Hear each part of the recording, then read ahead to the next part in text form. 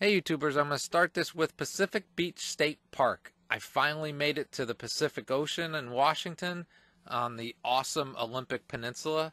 So I'll show you a little bit of this neat park and I'll show you some other stuff as well. So I hope you enjoy. Here we go. Pacific Beach State Park. I'm going to walk it for you. Hold on. This is site one. Just over that, you're literally at the ocean. Excuse the bouncing. So boom, there's the ocean. I'll show you more. Sorry about the bouncing. I'll just take pictures. I've become pretty terrible at remembering prices of places if I don't write it down. So these are pretty much standard rates for Washington State parks, and 30 amp service. Pretty good park. It's a little tight, a little packed in, but nothing to complain about because it's location, location, location, and you're right on the ocean, as I said. And I also have the other habit of, if I show a campground, if I show a place like this, I gotta show you the bathrooms and the showers. This is another one of those kind of places where you have to pay to take a shower, but if you got a small Class B, it's well worth it. So again, nice campground. If you want to be on the ocean, this is a good place to do it. They have tent sites as well.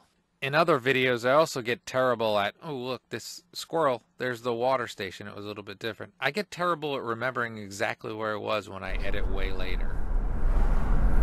All right, this going south on 109. It's quite pretty. I don't have to lean forward because I got the mic on, but I do have the window open.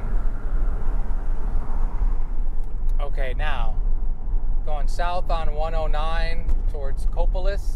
If that's wrong, I'm sorry. And hope you enjoy. I'm not going to talk much more. We'll let you look at the beauty.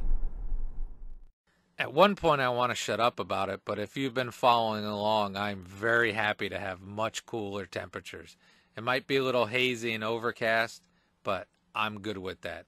This is a little kind of yuppie kind of town with condos and stuff that kind of sprung up, and I'm sure everything there is quite expensive. Explored up around in there. I'm not sure if I did a video on another pass, but we'll see what happens in the future. I don't even know what I recorded anymore. But taking this beautiful road along the coast to get to the beach, because the beach is why you come here. Actually did quite a bit of exploring on this day, but I'm going to break it down into a couple videos because, you know, nobody wants to watch hour-long videos, do they? Do they really? I don't think so either. I also apologize about the glare, and I'm using a mask, you know, a COVID mask to cover the metal part of my mount for the GoPro and messed it up, and it's in the window. So it was not a perfect recording day.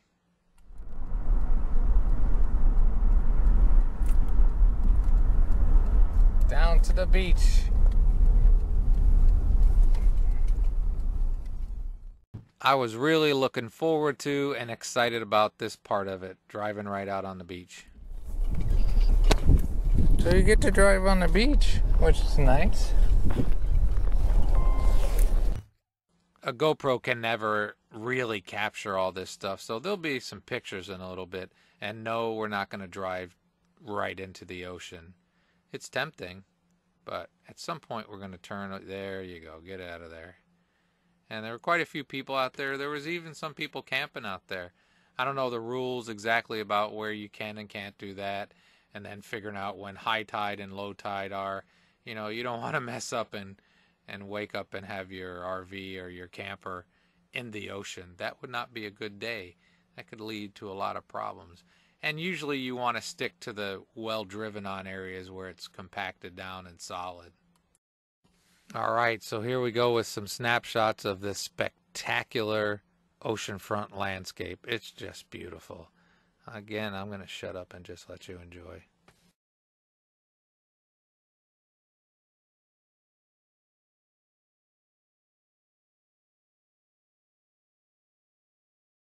I wrote it in the sand, but didn't come out well. Wander on.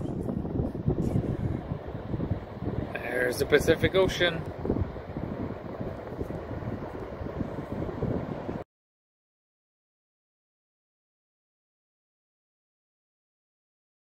kind of look like a graveyard. It's been a couple years since that I've been to the Pacific Ocean, but it was time to get in it again. He's going in.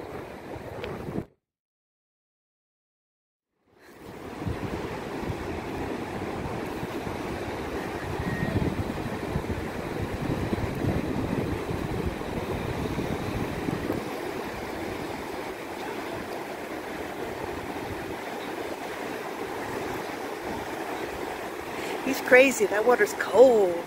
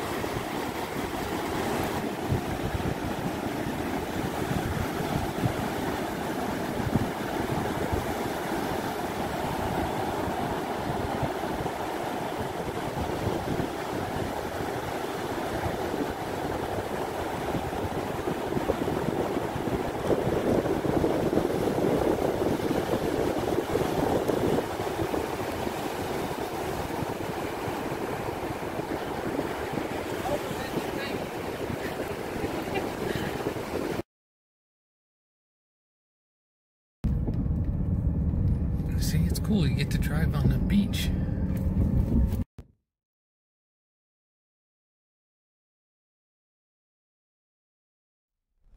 Alright, did the beach. Now we're going to keep going south. And doesn't that look pretty? Also, I don't think I had the mic plugged in very well. I got a little bit of static throughout it, so there, I'm trying to fix it for you. But we're moving on to another spot. I met up with my friend, obviously, who lives out here in Washington, and she was able to come down here, and we spent a couple days down here, but couldn't get in at the same campsite. She had to find another one, so that's where we're driving to now. Before, like I said, there's going to be more of this day of traveling, but just in the next video or another video whenever it gets uploaded. But let's go check out the campground she was staying at. There you is.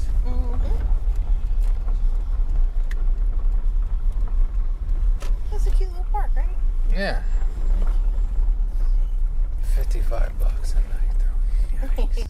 It's a nice campground, but as you heard, pretty pricey. Yeah. So I'll include here a little driving tour of, I'm pretty sure this campground was called Driftwood. And again, it's very nice. It's just $55 a night for some people. I'm one of those some people that find that a little bit high, and I try to avoid places at that price range if I can. But this was very nice. Well manicured, well taken care of. You know, at that price it should be, but, you know, you get a lot of areas in this country, and that's what camping costs. It's not cheap like it used to be anymore. You're not in the UP where you can get some pretty good camping rates there.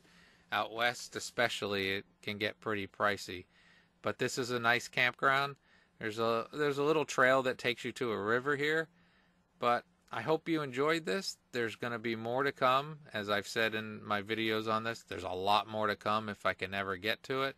But have a great and wonderful day.